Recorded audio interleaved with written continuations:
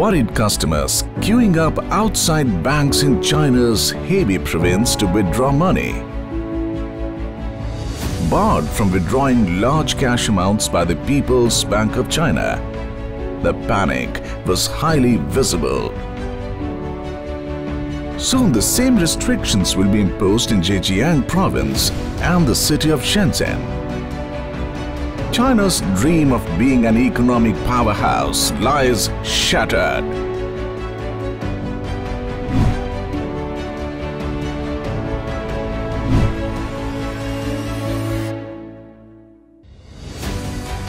The precarious health of Chinese banks is gradually coming to light with a steady rise in non-performing assets.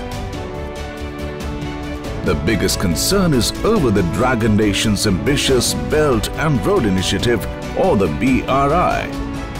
A large chunk of the BRI financing has been done through China's state-owned banks.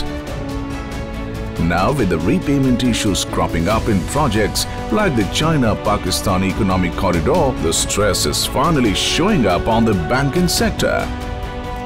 The non-performing assets are likely to rise further and touch alarming levels. With its banking sector crumbling, China has now regulated the transaction limits.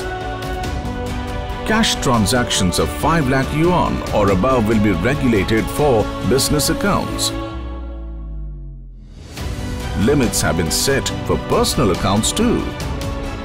The Communist Party of China says that the move is aimed at boosting cash circulation and addressing illegal activities. But everyone knows the reality. The expansionist moves of President Xi Jinping and unleashing the Chinese virus on the world is finally hurting the authoritarian nation.